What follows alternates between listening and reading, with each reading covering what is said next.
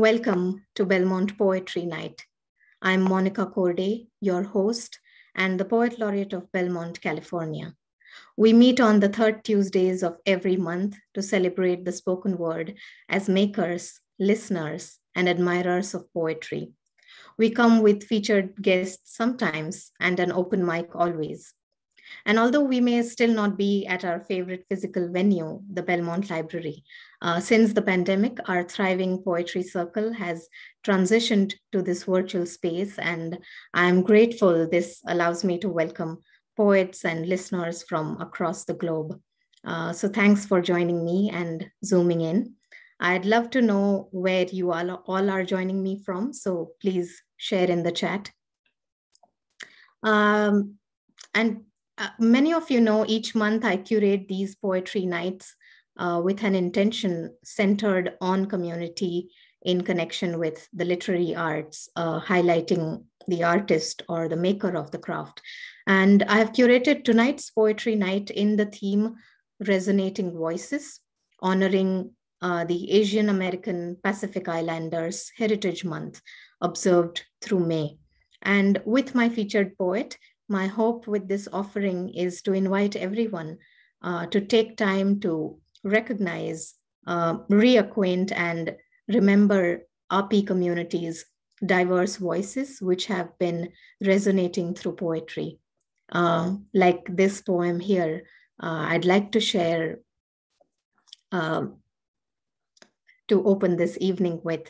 And the poem is written by Lee Young Lee, an American poet who was born in Indonesia to Chinese parents.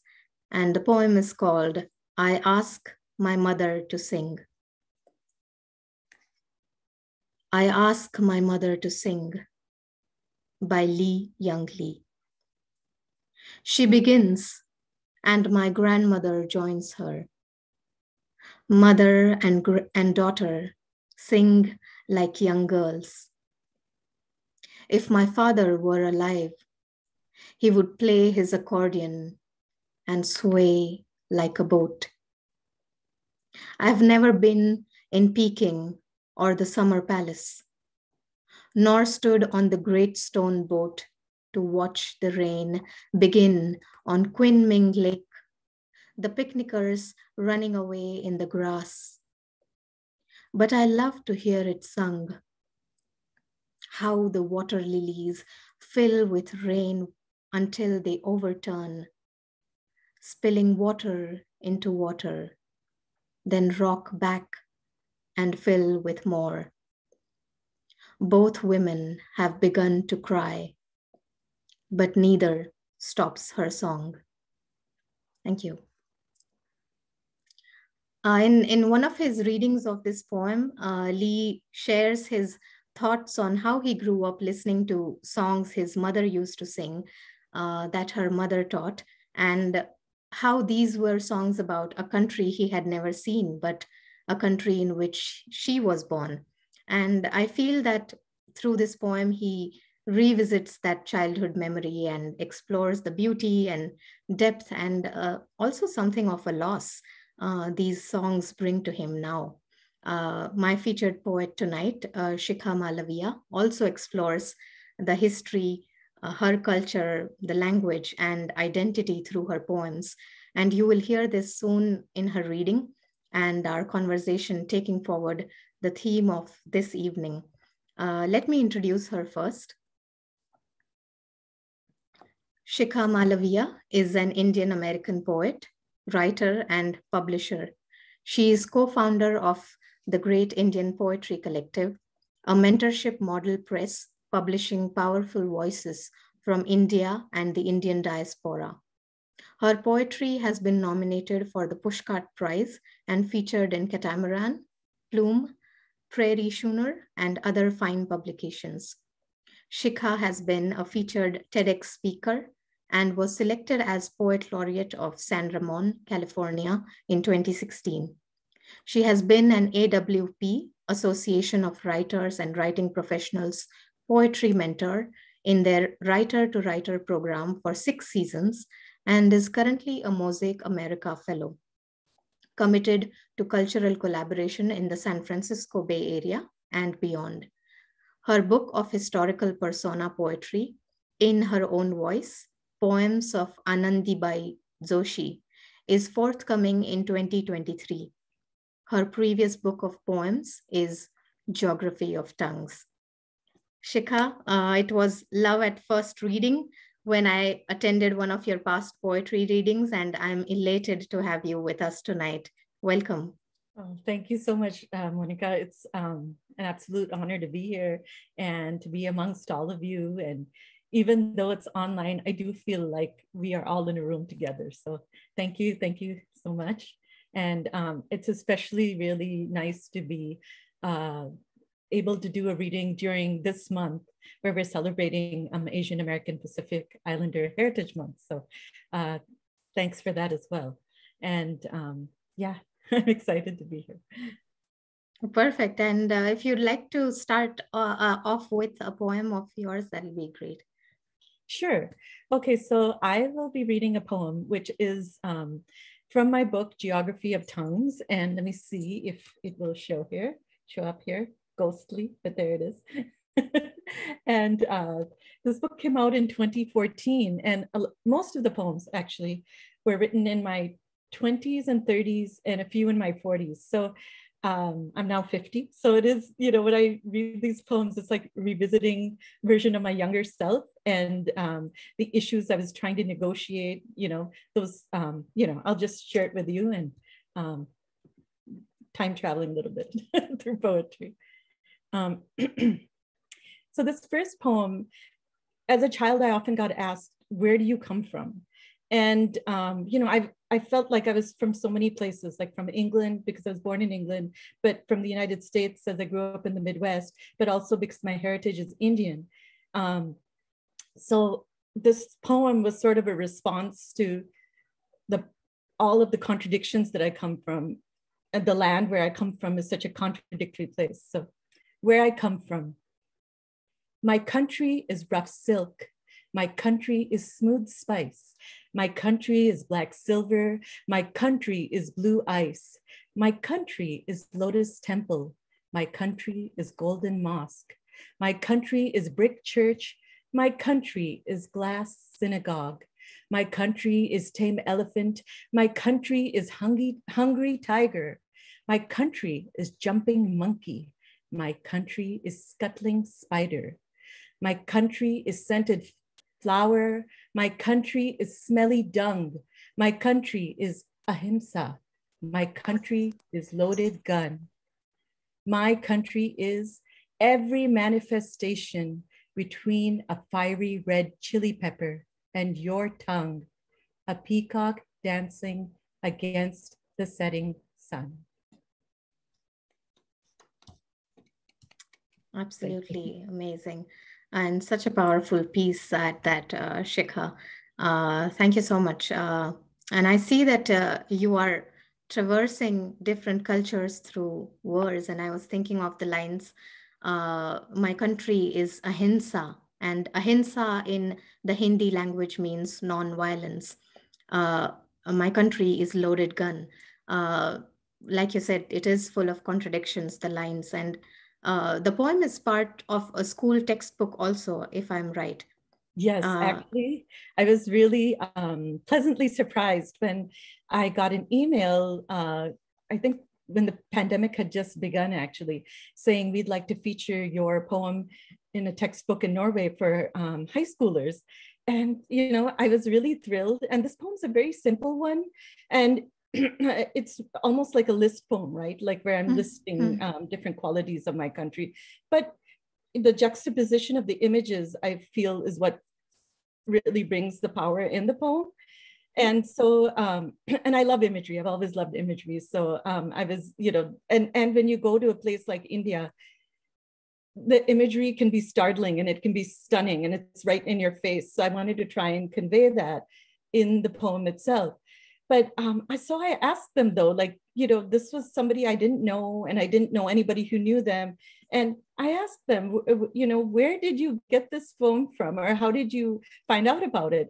And so it was somebody in Minnesota whom I don't even know, thank you, wherever you are, who recommended it to this person. And somehow that poem went to Norway. So That it's is very exciting absolutely for me. brilliant. Yeah. It is brilliant. And my question to you was, did you also connect with poetry when in school?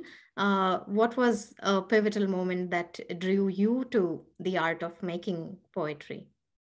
Uh, well, couple of things. Yes, in school I was introduced to it in third grade, and I was just drawn to it from the beginning. But my mom, when we were young, I grew up in Minnesota, and my mom used to buy a bunch of books from garage sales. So one of the books that she bought was The Prophet by Khalil Gibran, who is a Lebanese American writer. And that book somehow, even though I was a young child, I think I was about 8 or 9, but something about the book, the mysticism of it, the lyricism of it, it just drew me in. And when I read it, I thought, you know what? I want to write like this. How does one do this? So it was almost like, when you cast a reel, when you're fishing, it drew me in like, way somebody casts a reel and, hooks the fish. I was like totally hooked. So I don't know. I mean, some people, like to say it's a calling or whatever it is. I don't know, but that's what it was for me. So it happened very early for me. That's beautiful, and we are lucky to hear the art in the process. So thank you for sharing that.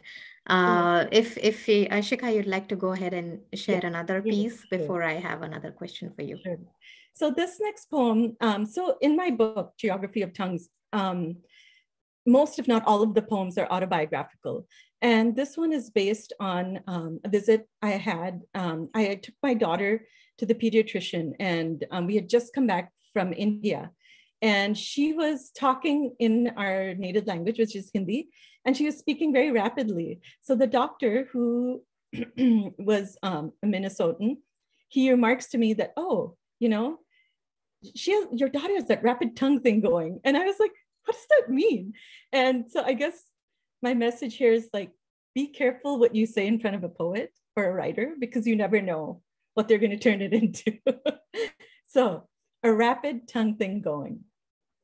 Dear Mr. White Male Caucasian Pediatrician, flattening my daughter's tongue and paring down her throat while remarking, she has that rapid tongue thing going. The tongue that you call rapid has 1,000 fires in it and 1,000 showers of lotuses. Perhaps we do speak as if we have to catch a train. Each word is poised at an overcrowded station on our tongues, bound for India and back within milliseconds. With our clove and cardamom scented breath, we spread the fragrance of our pungent lives.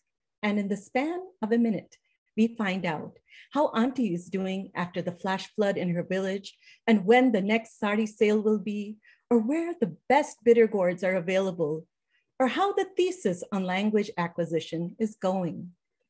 A rapid tongue can trace the world in one lick with the force of a ghost chili kick. So next time, please don't ask me why we talk so quickly, so harshly, so loudly, unless you want to ask nicely. Woohoo! Love that piece. And in many of your poems, Shikha, I see that there is this recurring image or metaphor for the tongue. Right. And you will hear it in some of the next poems that Shikha reads, I'm sure. The imagery that you love to work with, I see that it is quite sharp and searing, but stunning at the same time.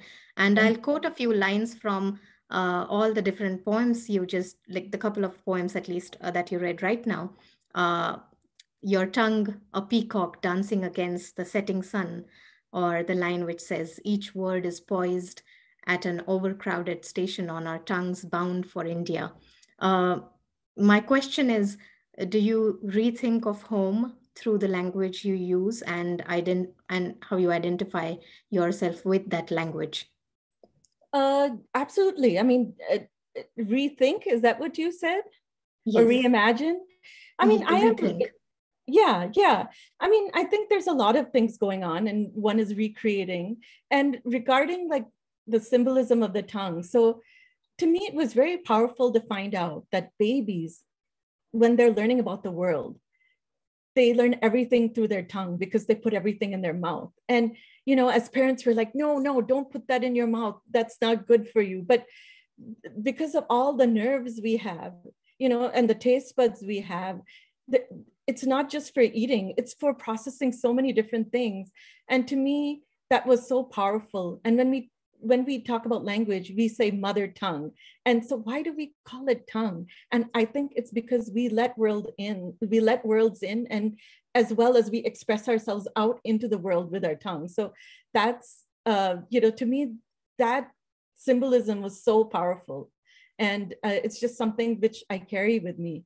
And I'm sure many or most immigrants do, because they have to switch back and forth between different languages, different cultures, different foods, different sounds and sights and things like that. So yeah, but I think, you know, I am rethinking and processing my own experiences through my poetry. At least that is what I did at that stage when I was in my 20s and 30s.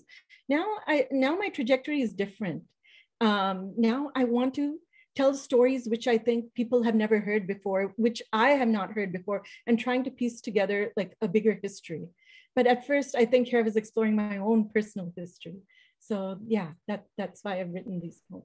That's just amazing and beautiful, Shikha, to know the process behind it and also your thoughts behind it, how you view the world through a certain lens.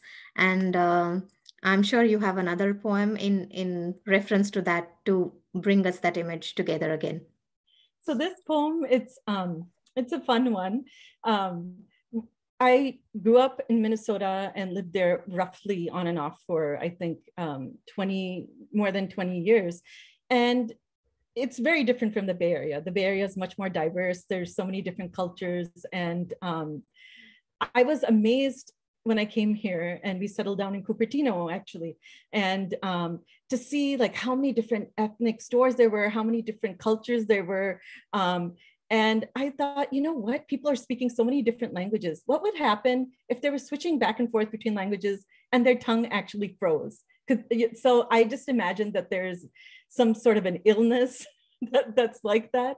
And like, what if this made the news, the 6 o'clock news or something like that? So this is called This Just In. In news of the weird, a 30-year-old woman was hospitalized in Sunnyvale, California this week when her tongue froze in the process of switching accents. No word yet on which languages she was switching between. Witnesses at the scene say it was a challenging transition between talking with an ethnic shopkeeper, the woman's child, and a friend who all spoke in different tongues. This is the first case of what doctors refer to as lingua gelatio in the state of California, after 3 cases were reported in New York earlier this year. Bilingual and trilingual people are urged to exercise caution, as there is no known cure for lingua gelatio. The hospitalized woman is currently undergoing rehabilitation and communicates via written messages, hand gestures, and grunts. That was indeed a fun piece, and I am certainly going to exercise caution because I do speak more than 2 tongues. So thank you for sharing that. Please, Shikha, let's hear another one and then maybe we can pause again. Sure. So this next poem is called Hindu. And I'm, you know, I consider myself a spiritual person, but I'm not religious at all. And, you know, sometimes I'd see my grandmothers and other family members like, you know, this week we have to fast because it's this, you know, festival and we have to, you know, perform this ritual. And, you know, I wonder, why do people go through so much trouble with ritual, you know, sometimes? I mean, it can be very elaborate sometimes. And, you know, I feel like sometimes the spirituality gets lost, but it's also so beautiful. So I wrote this poem about that. Hindu. Must I be prostrate before the gods and ring the bell and light some wicks to tell you and myself that I am a Hindu? To me, it is a show to think that God wants a pungent stick of smoke waved in his face and that he needs a bell to be woken up.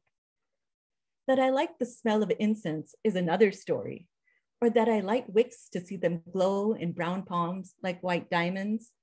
And the bells? They're for waking up the sleeping priest, the one who dusts God's feet. Thank you. Thanks, Shikha.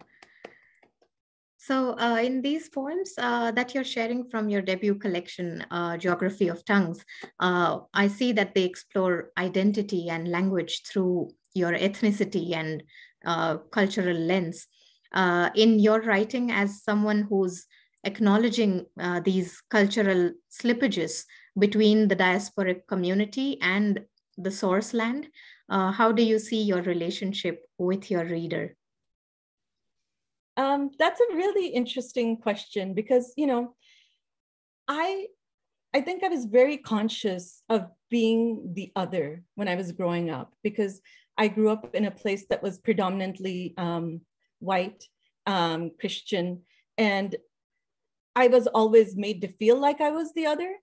And I understood that, I was a minority by population and otherwise, but I also thought that, this is for me to educate. I mean, this is an opportunity for me to also educate people about my culture, and for me also to understand my culture, because I was growing up in a different culture than my own. So there's, I think, constant negotiation through one's work, and I don't know if that answers your question. Yeah. No, I get what you're saying, and I was wondering whether do you find it there is any kind of gap between the poems that are trying to communicate or express a certain thing, knowing that the reader may not belong to that certain culture or may not identify with them immediately or may take time. So that was what I was thinking, that how do you see your relationship to the reader as? Well, I feel like when I read a poem about another culture, right, I might not know everything, and you can draw inferences. But I think the act of discovery is so beautiful that if there's something I don't understand, I'm going to go and search for it, whether it's on the internet or otherwise. And I hope the reader, whoever reads my poems, that is, I hope they'll feel compelled to do the same. And so that's why I don't necessarily provide a glossary in the poems themselves, but at the back of my book, I think I have indicated. But now in this day and age with Google or with search engines, I think it's very easy to leave things in a certain way, the way you want it to. Because for me, being bilingual, I switch back and forth. And so in my poems that I presently write, there's a lot of switching back and forth. And, I don't know if everyone is going to be able to access that, but I hope they'll try. I hope so too, because I see that it's an easier medium in a way to acquaint yourselves with a completely different culture, or even if you belong to the culture in some way, like someone born here, but they have their roots or their ancestors in India or in another country. It's wonderful to find that connect with the poems that they come across.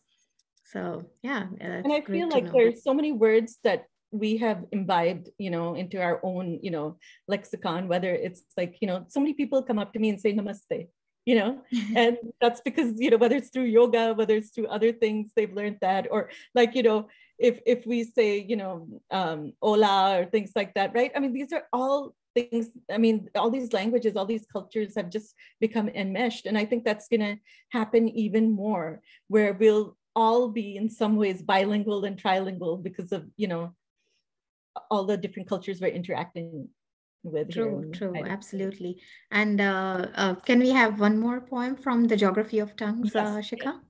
So, my country is very famous for its mangoes.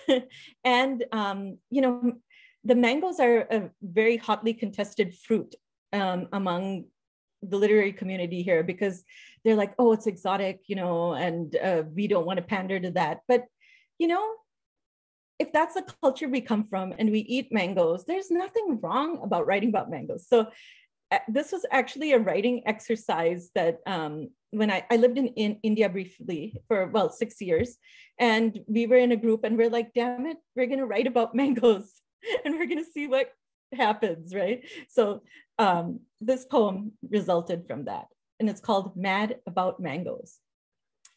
You might think that it sounds cliched and exotic, but I'm going to write about mangoes as if my life depended on it. I can hear you snickering when they say her breasts are like juicy mangoes.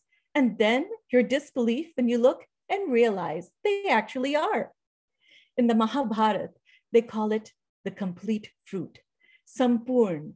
Eat a mango and all needs are satisfied, all nutrition delivered. Mangoes can be salvation, the shape of the ear of the Buddha, a paisley embroidered on silk, carved on doors.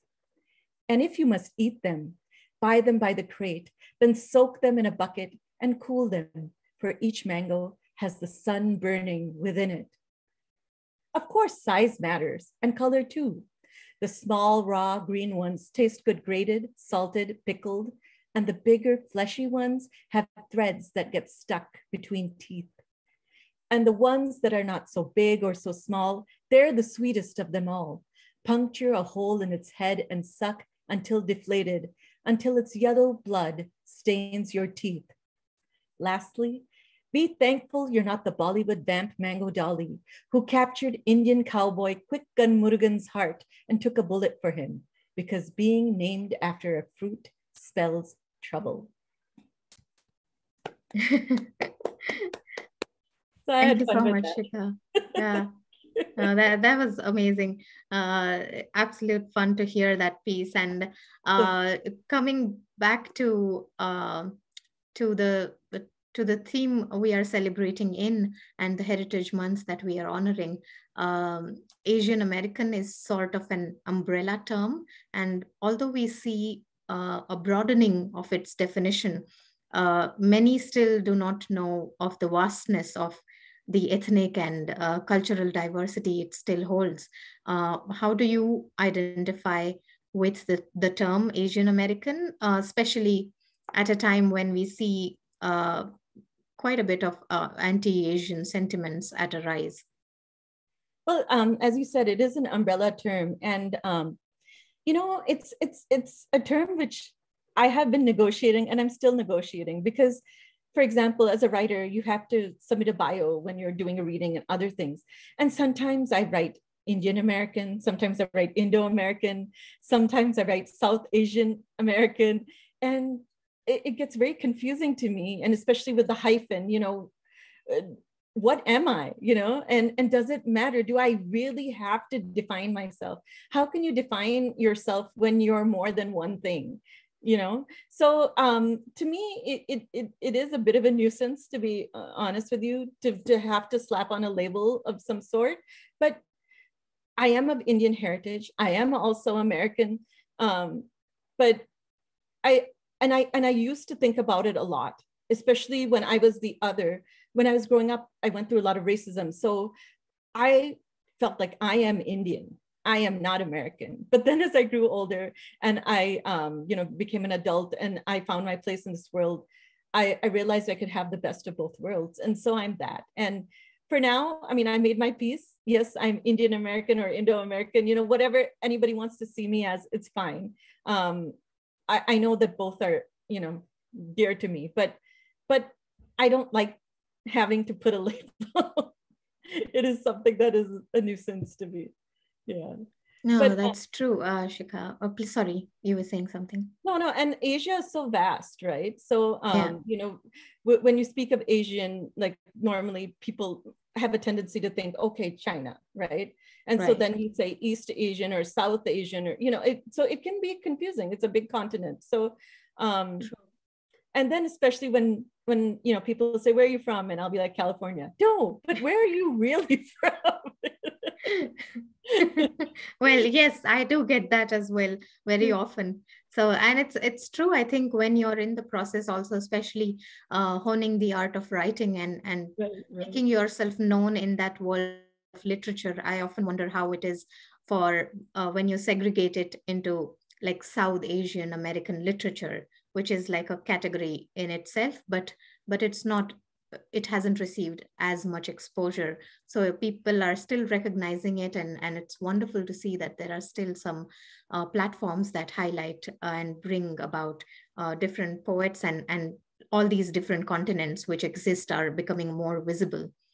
Absolutely. No, we're living in I think culturally, we're living in a golden age. And I say this in the sense that, because I grew up in the, 80s, it was a very different time then. So for me, my children haven't seen what I've seen, right? So this to me, in a sense, is a golden age. And I just hope it gets better because platinum age. Absolutely. And also in the introduction of you that I gave, this would be your 7th season as a poetry mentor in AWP's Writer to Writer program. So as an author representing the diverse community of South Asian writers, how has your experience been like mentoring writers of color? It's actually been fantastic. First of all, the platform that AWP has provided is a really wonderful one. They match you with a mentee. They give you a choice. They'll send you like 5 applications and you get to choose, but they choose very carefully, even when they forward you the applications. And I said I wanted to work with people of color, especially South Asian writers, because they often don't have a community. The writing community is very small. And so when I met with them, all of them had the same, challenges in some ways, where they had trouble finding community, which is sad and shocking, but also true, because, when it comes to the arts, while we come from a really rich heritage of the arts, here, or it's not just here, I guess you could say it's in India as well, but there's so much focus on success through the sciences, through STEM, that what we do as writers is often looked upon as a hobby, and you don't get that same kind of respect. And people are like, oh yeah, you can have a real job and then you can write on the side, which unfortunately, because we don't get compensated in the same way, we have to do, right? But these were some of the challenges which, I was really happy that I could, give them support and make them feel a sense of community and help them find more solidarity. But in general, I feel that our South Asian community can definitely have more solidarity. We seem very scattered. Yeah, I'm sure, absolutely. And it's wonderful that you are bringing in these voices through your poetry, Shikha.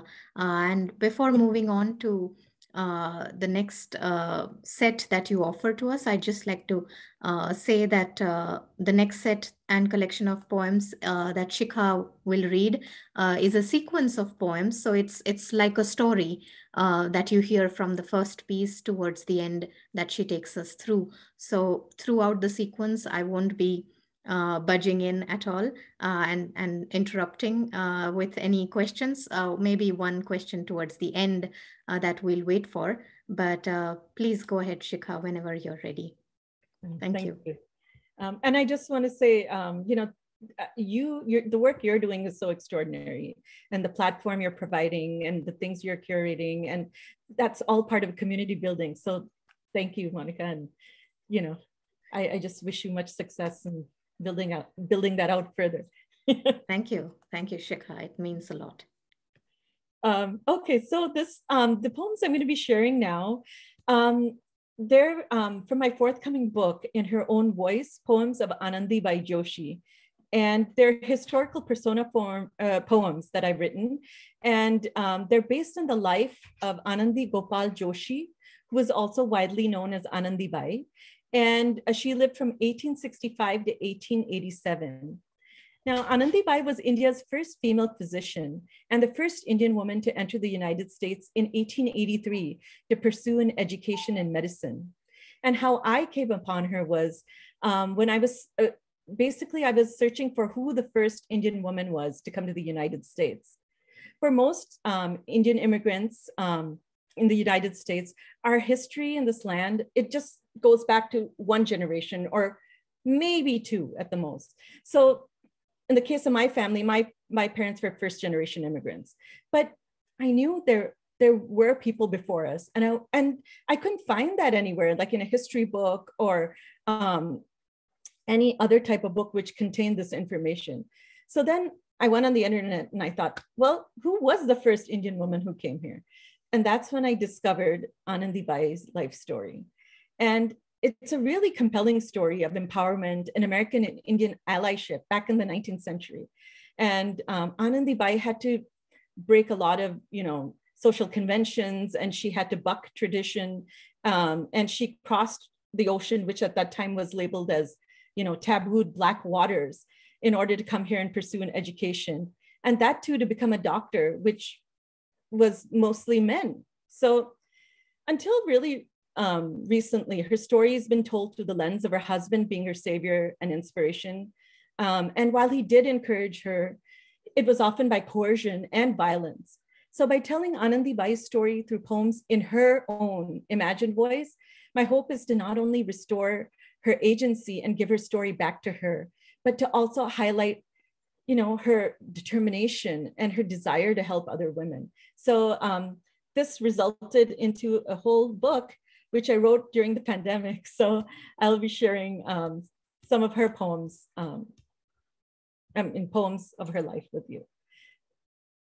So Anandibai was born in Kalyan, Maharashtra on March 31st, 1865, in a busy port town that is now a suburb of present-day Mumbai.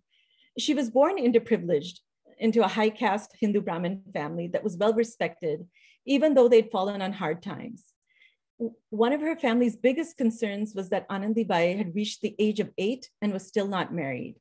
And at that time, child marriages were the norms. So this poem gives a glimpse into Anandibai's daily life at that age, that tussle between wanting to be a child and play freely, yet adhering to the traditional patriarchal expectations that were imposed at a very young age. To touch the sky. The sun's shadow swept over my face as I built biceps, drawing water from the well, rope burns on my hands and wrists. And when I complained there was no time to play, Ai's anger drew welts on my back, her orders a daily refrain. Gather sticks for the chulha, scrub the pakshala. So when I found the zopara empty, I grabbed its chains as if a horse's reins, pumping my legs furiously to see how high I could go. Braids flying, skirt rippling, sun winking, toes trying to touch the sky. My only witness, a green pigeon whose wings I conspired to steal. So I just want to say that some of the words in here will be in Hindi or in Marathi. And so, I can share some of them with you, like Zopara is like a wooden swing. Pakshala means kitchen. Chulha is the stove. So there will be words like that in the subsequent poems as well. So at the ripe old age of 9, Anandibai was married to Gopal Rao Joshi, a widower 16 years older than her. Gopal Rao was an overzealously progressive man, and he was instrumental in encouraging Anandibai to pursue an education, resorting to extreme behavior to get her to study. Unfortunately, he would often beat her, if she didn't study, and he would throw her books and tear them, that you don't want to study, so I'm going to rip them up. So he was, in some ways not a nice person at all. But ignoring the protests of Anandibai's family members who felt a woman's place was tending to family, not going to school. Ignoring the protests of Anandibai's family members who felt a woman's place was tending to family and not going to school, Gopal Rao emphasized learning English so that Anandi could pursue her dream of becoming a doctor, which arose from the loss of her son, which she gave birth to at the age of 14.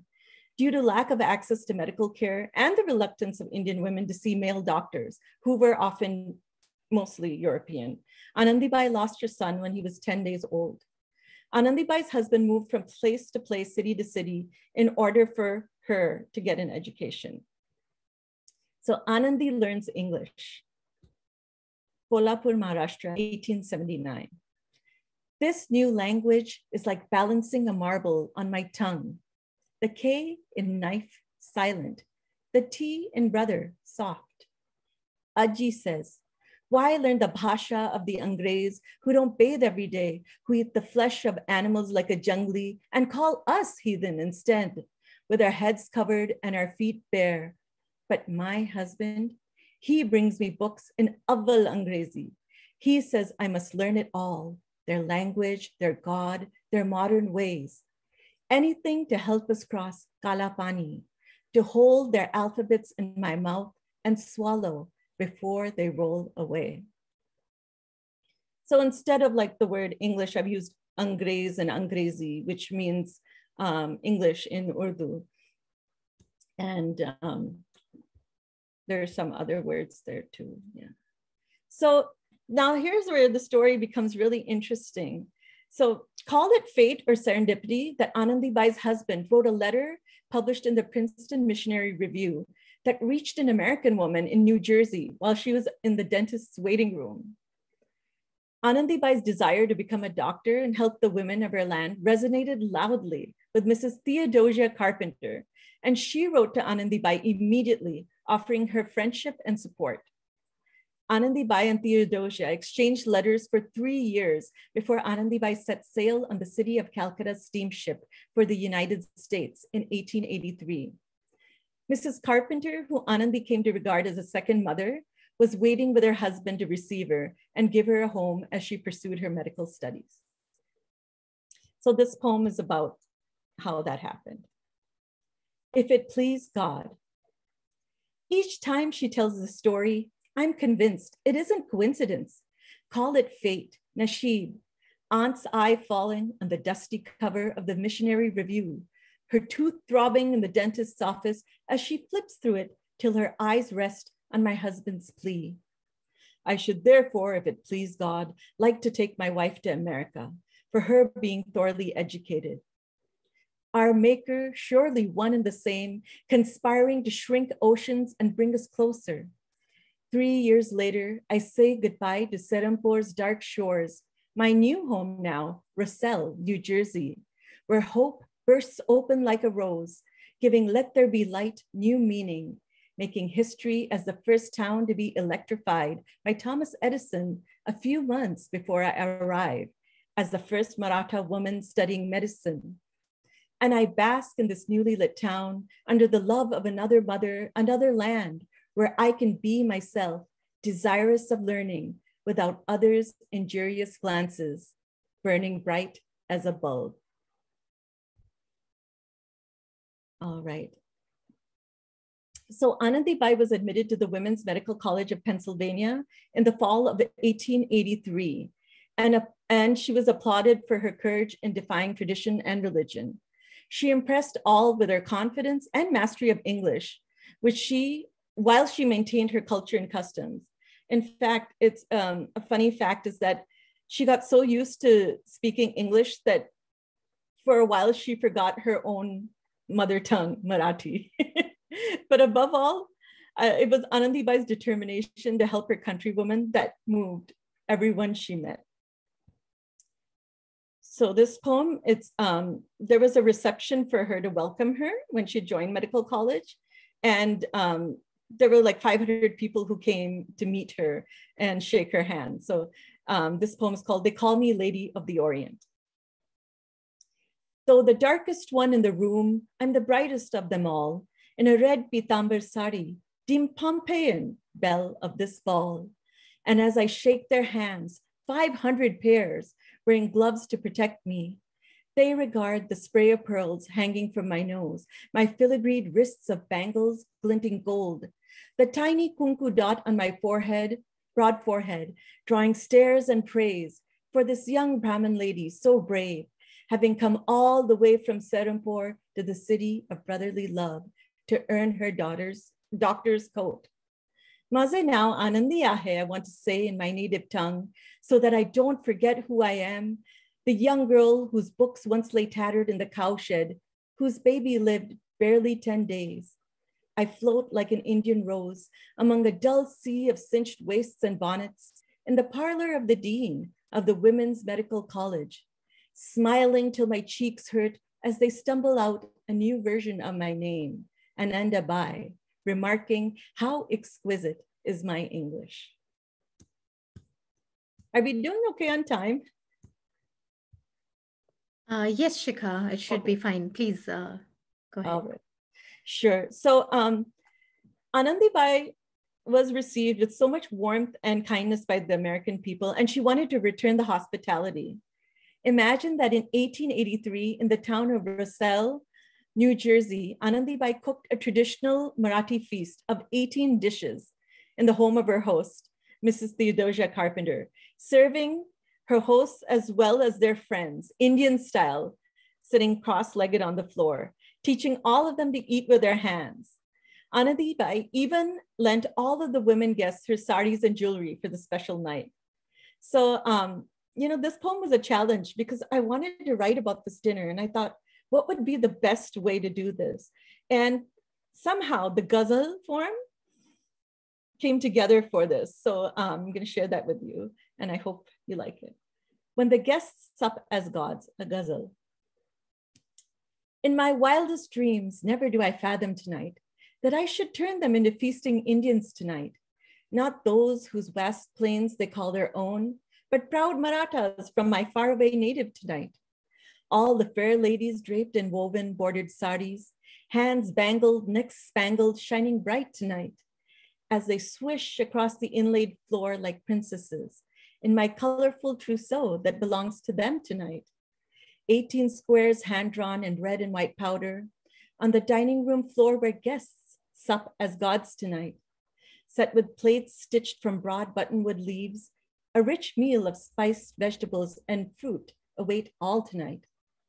After a Sanskrit prayer blessing this feast is chanted, all eyes look up to me on how to proceed tonight.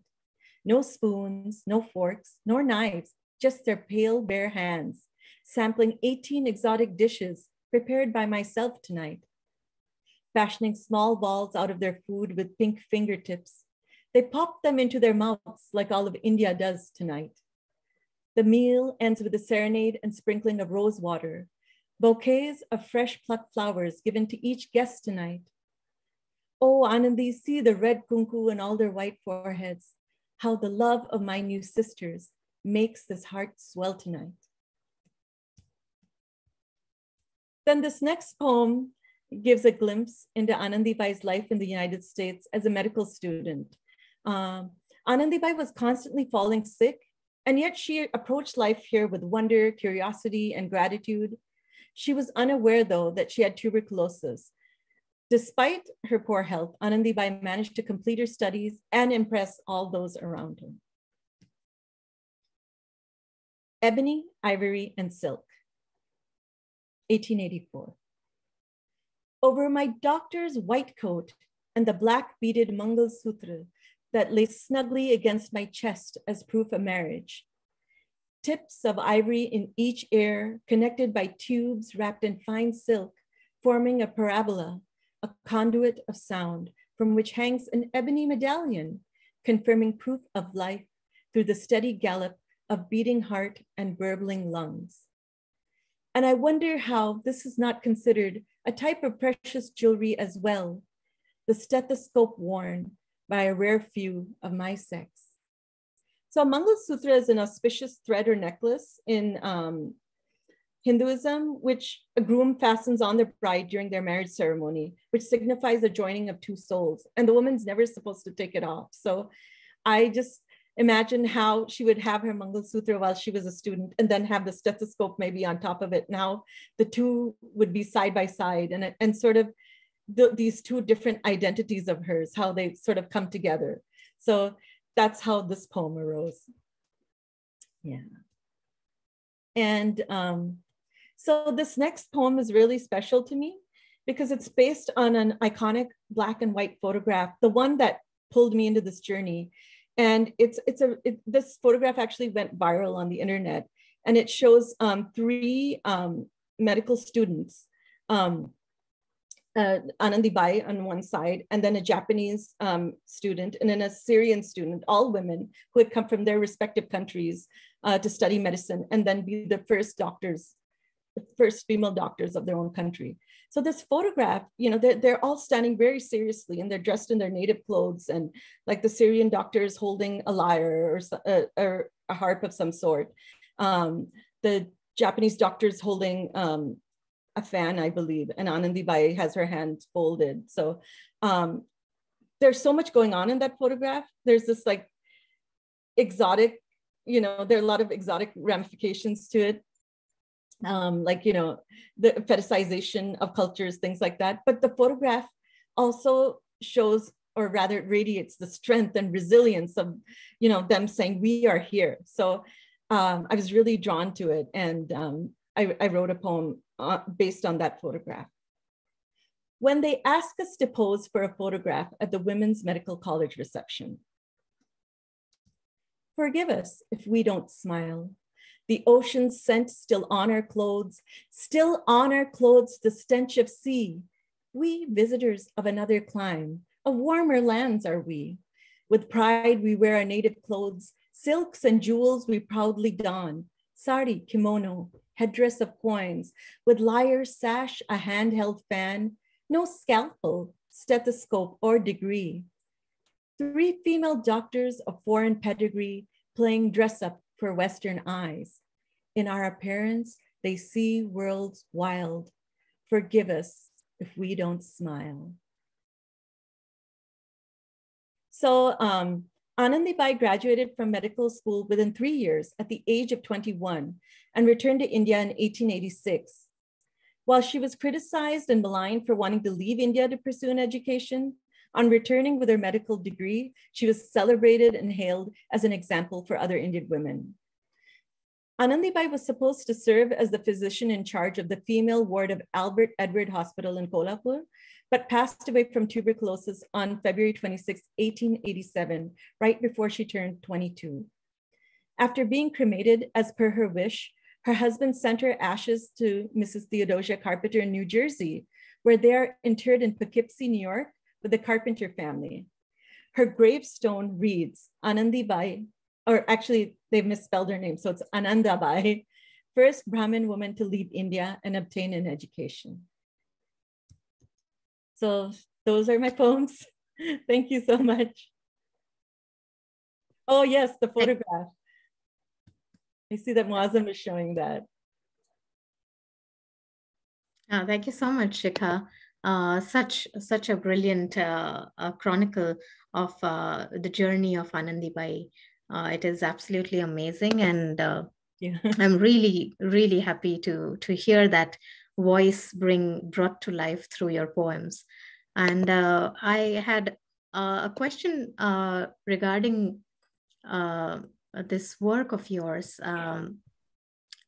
I find in her own voice so inventive, and I personally think it is groundbreaking in its own right, with how it brings this persona to life, and all pieces are richly textured. Like a line that stands out for me through all those verses is, and because I also share the mother tongue with Anandibai, Yes. the Marathi language, and I quote the line. It says, Maze now Anandi ahe, which means my name is Anandi. I want to say in my native tongue so that I don't forget who I am. And that is such an empowering line in its own way. I think it encapsulates Anandibai's voice, which you have so exquisitely captured in the pieces.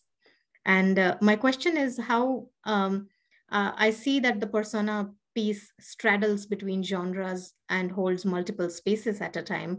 And it is a historical piece, so we can see that it's almost feels like an epic poem, and then you hear about the whole thing from the beginning to the end. So it's also like a biography. It is a social commentary on race and gender and identity. What space does it inhabit in your own exploration of making it? 1 second, it's kind of dark in here. I'm gonna see if I can turn on the lamp. Sure. Yeah, I hope this helps a little bit. Yeah, I think it's a little better. What space does it inhabit? So it does straddle genres, and I'm very excited that it does. When I first, heard of her story, I thought, okay, should I try and write it in novel form? And somehow, I first heard of her story in 2017, right? And I've primarily been a poet, even though I'm trained in journalism. But I'd seen there were biographies of her, and the two that I had read, you know, they were, one was written by a Western feminist of the time, and then in the 19th century, and then another one was written by a Marathi scholar from the 20th century. And I thought, okay, there are people who have tried to tell her story, and they've told it well in their own individual ways. Then there was a fictionalized novel of which was written about her in Marathi that was translated into English later. But I thought, where is her voice in this? And what would be the best way to bring out that voice? And I thought that poetry would work here because sadly, Anandibai had a very short life. If she'd had a very long one, I don't know, it would have been very difficult maybe to capture that through poetry.